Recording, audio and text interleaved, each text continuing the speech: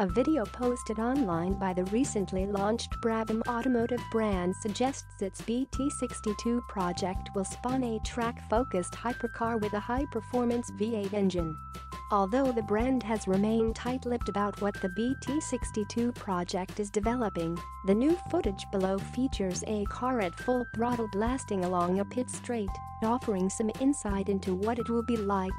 A screen grab of the moment the car passes the camera above appears to show a Le Mans prototype-like silhouette, while the engine, thought to be a V8, revs hard like a racing car motor with a tone not too dissimilar to the 8-cylinder unit used in Formula 2.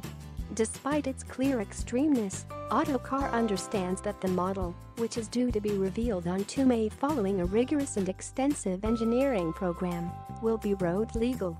It's described by its maker as a car that has been built to set blistering lap times, suggesting it could be as focused as the McLaren Senna.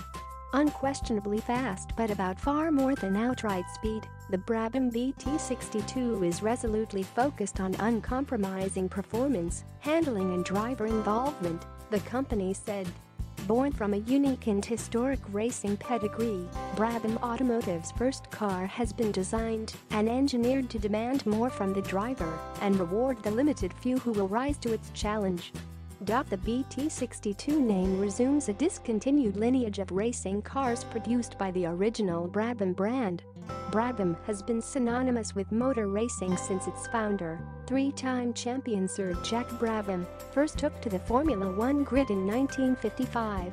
David Brabham, son of Sir Jack Brabham and a former F1 driver and Le Mans winner himself, said the Brabham philosophy has always seen drivers extract every ounce of available performance from their cars and themselves. That same spirit lies strong within Brabham Automotive today, and its first project, the BT62, honors the legacy of the cars that have previously carried the iconic Brabham name. David Brabham below launched his new car company last month, 2 years after the company name was first registered with the UK's Companies House. He has long expressed a desire to return his family name to motorsport.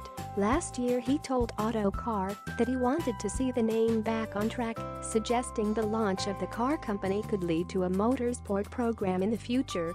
As revealed by Autocar last year, a Brabham racing re-entry that followed the launch of a car brand would mirror a strategy employed by McLaren Automotive. Formula 1 2018, everything you need to know. A Brabham spokesman refrained from commenting on the idea of a return to racing, stating that the car company has been continually approached on various projects and that it will reveal more about the automotive project and its intentions shortly.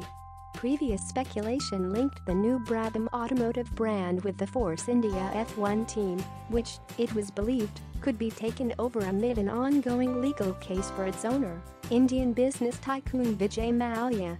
However, the Force India team will compete at this weekend's Australian Grand Prix and has quelled any possibility of a takeover this year.